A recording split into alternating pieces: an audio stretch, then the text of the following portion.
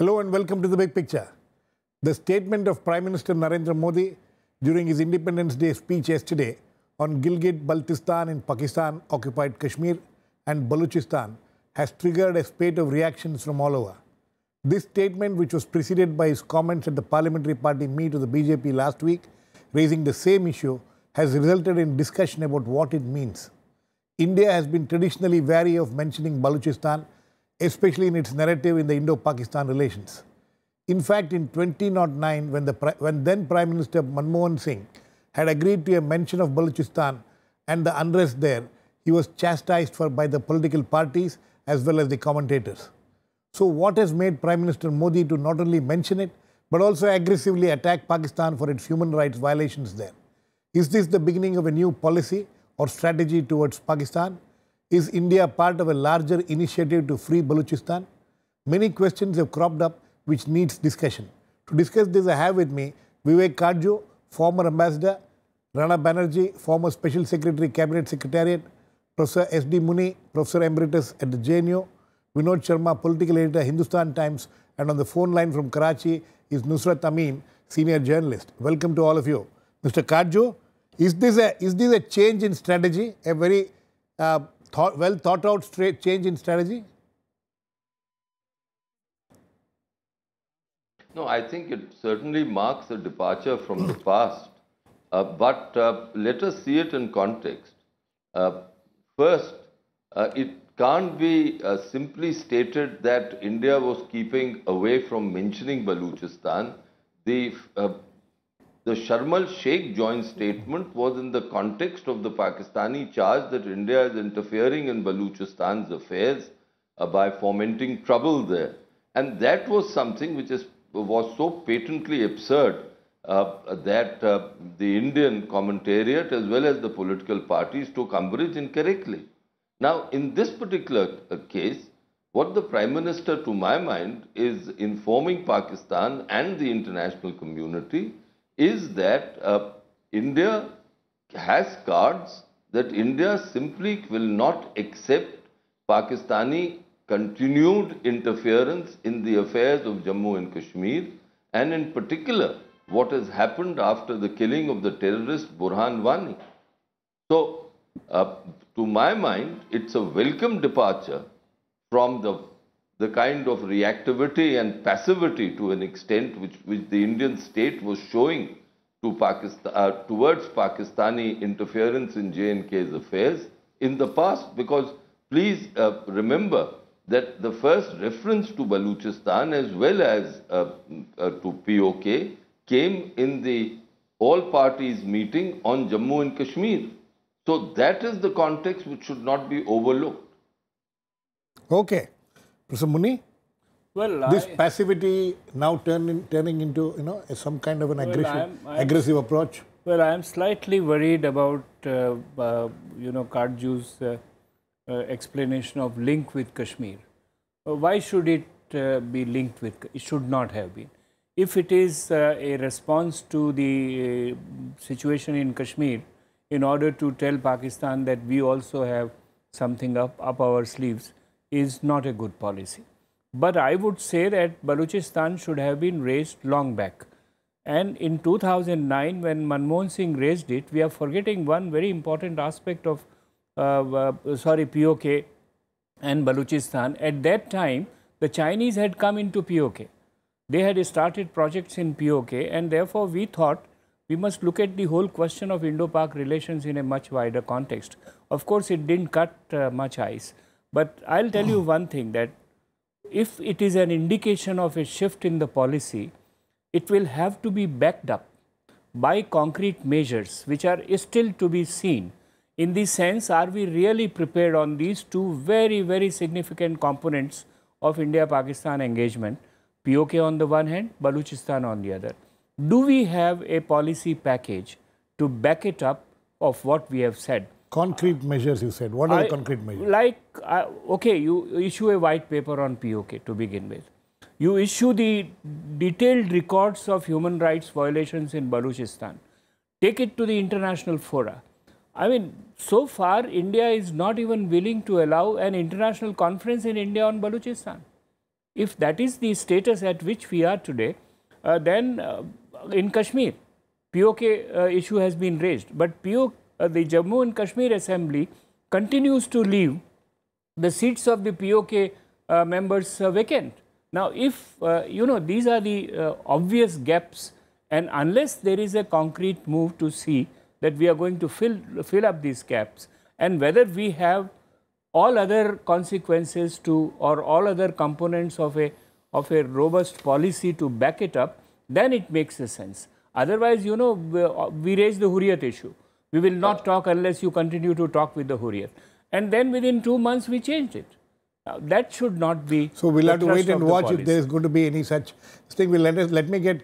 Amin. May I just make one comment? Yes, sir. Girish, may I make just one comment? Yes, very quickly. No, my only thing is that I think as a beginning, what the Prime Minister is saying, that Pakistan's own record in these places, Balochistan has been so, and POK has been so abysmal, that it does not lie in its mouth to speak about human rights and other matters in respect of the state of Jammu and Kashmir. Yes, that is true. That is true. Yes, he is signaling. Yes, and that now is the signal. We'll have to really see what Pakistan says. And yes. I agree with Professor Muni that there should be a regular policy. But let us see on that. And certainly, it should not go the Hurriyat way. There I agree. Okay. Let me get Mr. Amin. Mr. Amin, what is it? It is said that this reaction of the Indian Prime Minister was some kind of a reaction to what the Pakistan Prime Minister said about Independence Day, August 14th of your Independence Day being Kashmir Day, Kashmir Freedom Day and all. No, it was this provocative statement which apparently brought in this kind of a reaction. So do you see this how does Pakistan see this statement? Actually, it's a very different thing. What does Pakistan see this situation? Actually, I can present here my view on the whole situation. Right. And I would reluctantly say that first, the fact is Modi Sahab is a seasoned politician. He is the Prime Minister, currently a Prime Minister of a great democracy, the biggest democracy of the world. And he has a perception, has a vision. And this was the vision that had made him visit Pakistan, and all of a sudden meeting his counterpart here in Lahore and attending the ceremony, wedding ceremony of his daughter-in-law. But whatever he has said on the Indian Independence Day, yesterday, I guess, actually, one thing I must clarify here before saying anything, that BJP, he is the head and he is the Prime Minister of a party that has a definite tendency and potential of bringing change in India, unlike Congress, who has almost become an establishment. So he supposes himself a responsible person to address to every quarter. And whatever he said yesterday, I guess, maybe I'm wrong, but what he has said yesterday is the follow-up, and it was out of the pressure that was built up by Indian media. Actually, he's not addressing to Indian nation, or he's not addressing to the people of the subcontinent or that of the world. He is, I guess, 80%, 90%, he's addressing to the Indian media that has built up the pressure in follow-up of the One East killing and whatever had happened in form of riots and arson in Indian-administered Kashmir. I think it was a pressure that made Modi Saab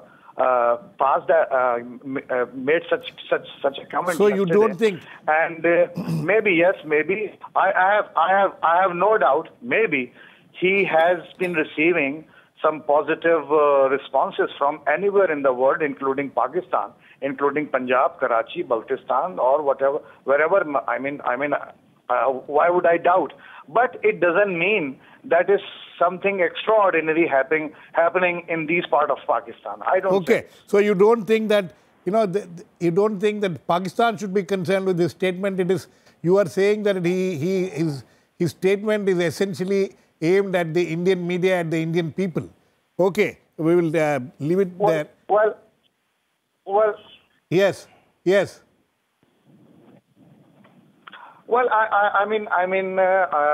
whatever I have said, this is quite irrelevant to what Pakistan is thinking, what the government of Pakistan and the establishment of Pakistan is thinking of it.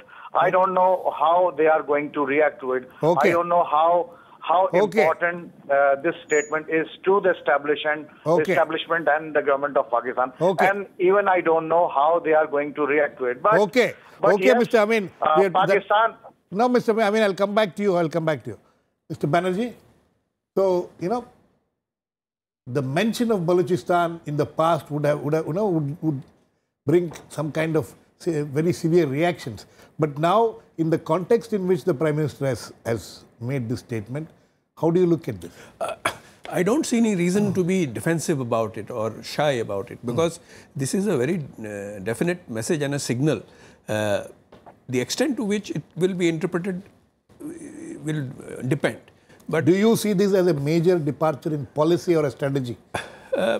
Maybe. I mean, I am not able to decide at this stage, but certainly it is a signal conveying that, in terms of human rights violations, the Pakistanis have to get off their high horse, because they have to look within. They have many warts of their own. And to remind the world about it is no harm in mentioning this thing, that, situation is bad in Balochistan. It's very bad also in Gilgit-Baltistan. And in terms of political rigging, etc., in Azad Kashmir, there is, or in what is called the Pakistan-occupied Kashmir, there are no political freedoms worth the name. Whichever government comes to power in Pakistan, they get, government of their own liking, of their own affiliation installed in POK. This has been happening for years and years. So the fact that, all these years, the Indian government, whichever government has been there, different parties have been in government, the policy was to, not even mention it, No, that is something different, so, you see, because Pakistan has been very, keen to allege all sorts of, involvement in terms of covert activities and operations by our agencies, which have been very much untrue and a myth of their imagination. In that context, it used to be ignored. These kind of statements used to be ignored. We did ignore it for a while, but then they have brought it in various ways and more aggressively in the recent past. So you think it's a reaction to that? It's a definite signal being conveyed. Sir, my question is this just a reaction, or is this a change in the larger policy? It's not just a reaction. It could indicate a change. But change. Yes. Okay. Prof. Muni? No, I was saying that caution so far in India on not going and speaking about Balochistan was that it will be used by Pakistan to bash Balochistan independence or freedom movement. And this is what the Pakistanis actually did after 2009. And what happened was that those who were fighting for Balochistan were all dubbed as anti-national, were all dubbed as agents of India, and army was let loose on them. Therefore, there was a caution, there was an understandable caution to see that the Balochis did not suffer unduly at the hands of the Pakistan army. That's it. That's an interesting point. Vinod, there is also this feeling, or some years back there was this stories coming in that the West, the US, and others, the West, were trying to redraw the map of Middle East. Balochistan was one of the things. Freeing Balochistan was was part of the project. You think that project is now being revived? Well, I think that in this, if you're going to answer this question without adequate information at my command, I'd be rendering unto Caesar, which is not Caesar's right now. As I see it, it's currently appears to me a tactical move. A tactical move in the sense that asking Pakistan not to occupy a high moral ground on the human rights questions. Nothing else connects our side of Kashmir, POK, Gilgit-Baltistan and Balochistan except human rights. Correct. That's the only leitmotif that runs through all these four places. But in none of these statements do the words human rights figure at all. No, I'm saying, this is, the Prime Minister said that I've got letters from people from Balochistan, I've got messages after I said that I mentioned Balochistan and POK and Gilgit-Baltistan. I personally feel that if we are there in Balochistan, and if we are not there, we are stupid as a nation state. If we are there. We are there. I don't want to enumerate. If we are not there, we are stupid as a nation state. We surely have some degree of empathy for the people there, and we have surely have some degree of strategic policy we have had since independence. Because remember that Kashmir and Balochistan have some similarity in history. Yes. A brief similarity in history. In the way they acceded. Initially, they were not willing to join with Pakistan, like Kashmir was not willing. And there have been students who have been protesting in support of Balochistan, Punjabi students, Punjabi intellectuals in the past, I know Salamat Ali was in jail. He was jailed by Bhutto for having been pro-Balochistan. Najam has spent time in jail. You see, it's Najam Sethi. I mean, some prominent Pakistanis have spent time in jail on account of their position favoring the Balochistanis. Habib Jalib. So, you see, so these people, they are prominent intellectuals, public faces there. But my worry is that the mere mention of the situation in POK and Gilgit-Baltistan, I've been to Gilgit, and also Balochistan. Not Balochistan, would have served a purpose of countering the Pakistani propaganda of human rights violations in our side of Kashmir. Because remember, Mr. Nawaz Sharif didn't merely make that statement, he wrote a formal letter to Ban Ki-moon. He wrote a letter to the Human Rights Commission of United Nations Human Rights Commission. And the UN Human Rights Commission has also made a request to the Government of India to visit our side of Kashmir. Now, in that context, I think merely mentioning POK and Gilgit-Baltistan, which is the worst case of human rights violations, because there, the subnationalism, which is very strong and subterranean there, is always put down by promoting religio-political outfits and, making people, bedazzled by religion, bedazzle people there by religion. So, I mean, I've been there and we met some people who expressed these reservations and they said we are not allowed to state our peace, Now, and insofar as our policy on, you see, Pakistan calls that part Azad Kashmir because he doesn't consider them to be citizens of that country. But we consider them, we have seats in the assembly because we consider them as citizens of our country. And in support of our claim that the only matter to be discussed is the vacation of the Pakistan-occupied Kashmir by Pakistan, Now, there is a difference of approach to the issues. So, but bringing Balochistan up, if it is the mere tactics, maybe we can live with it. But bringing something up which should have been done covertly, putting it in the public domain, would be too much of a thing to bite and then digest and swallow. For a country like India, which has always prided itself as one that doesn't interfere in the affairs of other countries, and there are far too many, Achilles heels in India as well, where other countries can raise similar issues. Okay, Mr. Katju, the point made by Vinod, and also the fact that how is it going to help us internationally by bringing this issue out in the open, which we had not in the past. How is it going to help us internationally? And we have no territorial claim on Balochistan. I think no one has. We have never no claim on Balochistan. We have not even contested ever that it is not part of Pakistani territory. But I think it is a signal to the international community, and it is that signal which would help. What is the signal? India's patience is now coming to an end. That is a very important signal for a Prime Minister to send. No, what is the signal? The only thing is that signal has to be sustained. No, sir, the signal. The signal is that if the Pakistanis... Yeah, please continue. That if the Pakistanis continue with their present policy of intervention in the state of Jammu and Kashmir, and I have urged, I think on your shows earlier and in writing, that unless we are able to staunch the flow of the Pakistani contaminant into Jammu and Kashmir, we cannot simply address the internal situation of Jammu and Kashmir, because Pakistan rules by fear. So we are really signaling to the international community that please don't assume and it's also a signal to Pakistan. Don't assume sir, that one second. it will be business as usual. Okay, that one is second. important. Sir, one second. So does it mean this signal to the international community? What is the response to the international community that India expects?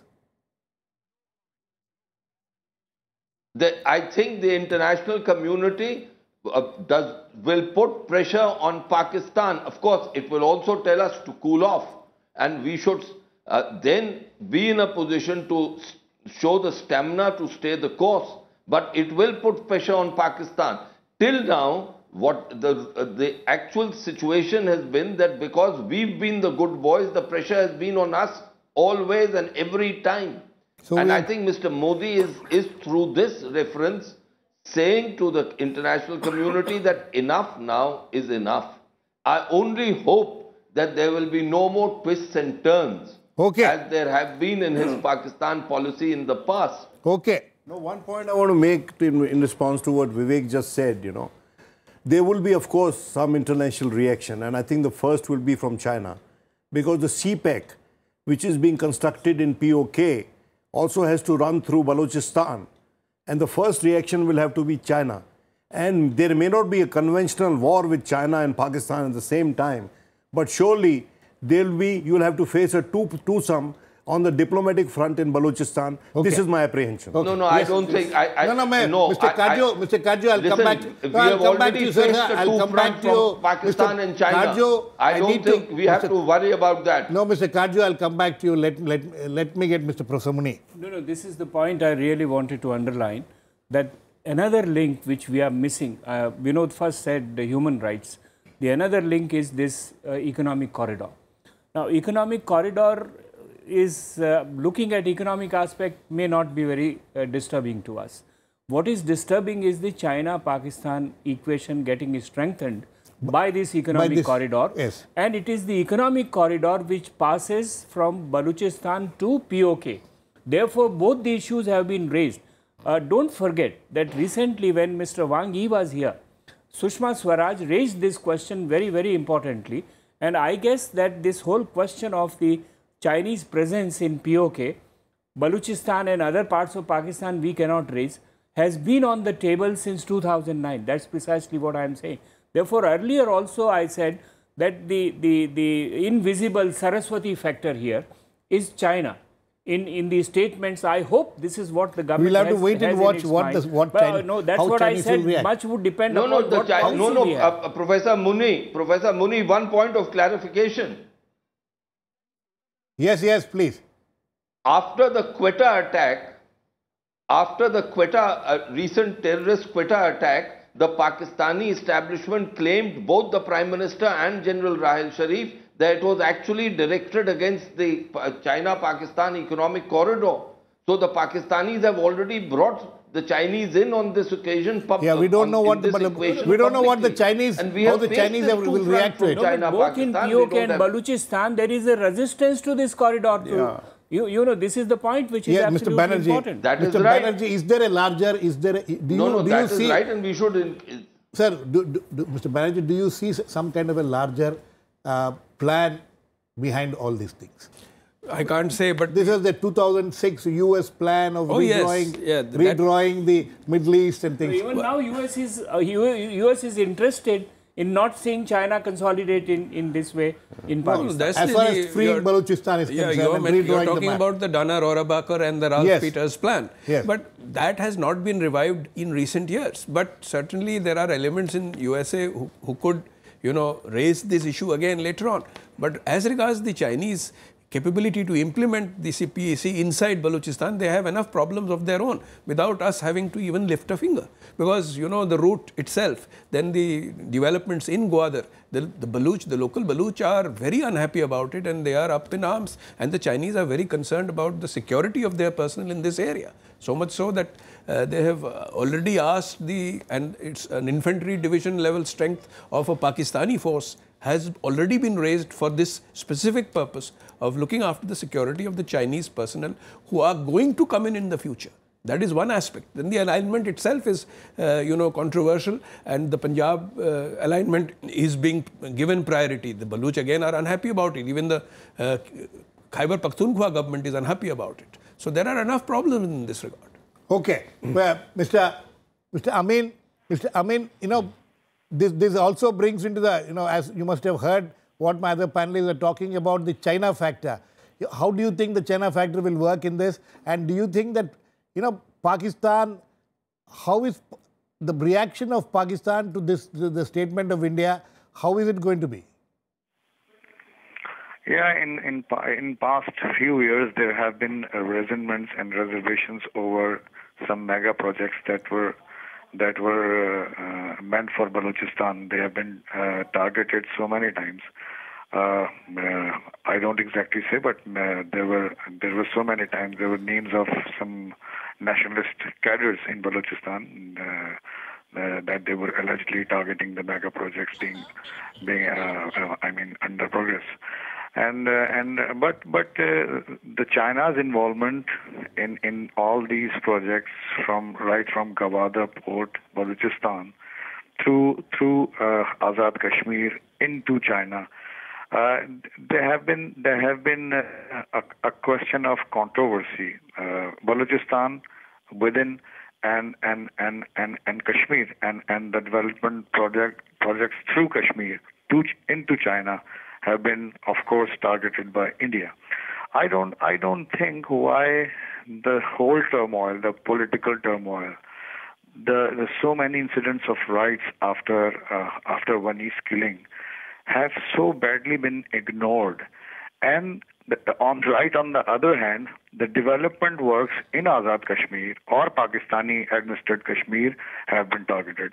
This is something ridiculous to me. I don't know. And apart from the geopolitical future of Azad Kashmir, I don't say what is going to happen in near or in far future. But what would these development projects be doing against or in favor of whatever the geopolitical shape of Azad Kashmir will be in the near future?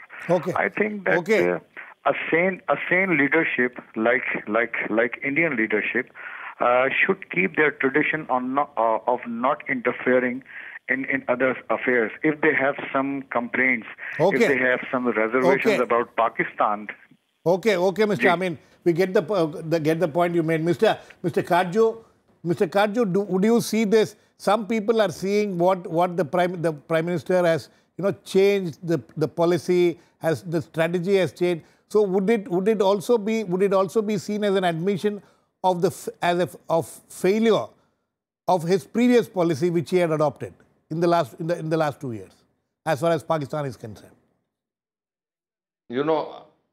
I think we really have to wait future developments to make a full assessment of what Mr. Modi plans to do. I think for the time being, he has sent a shot across the bow, and the shot is that don't assume, as I said, don't assume that I'll continue with my previous policy of showing friendship, of wanting friendship with Pakistan. Don't assume that. We have cards and we can play those cards, although he has been very nuanced and very restrained in these references. Okay, sir. Compare this with what the Pakistanis are doing in Jammu and Kashmir. Okay, sir. Very quickly, Vinod. The moral high ground. You think we'll still retain the moral high ground internationally? You see, the problem here is that I know that Ambassador Katju doesn't at times agree with me. But this is a manifestation of the face of the basis for which was laid when Barack Obama was here and we joined up completely with the United States on their Indian Ocean Asia Pacific policy. Okay. And this had to happen.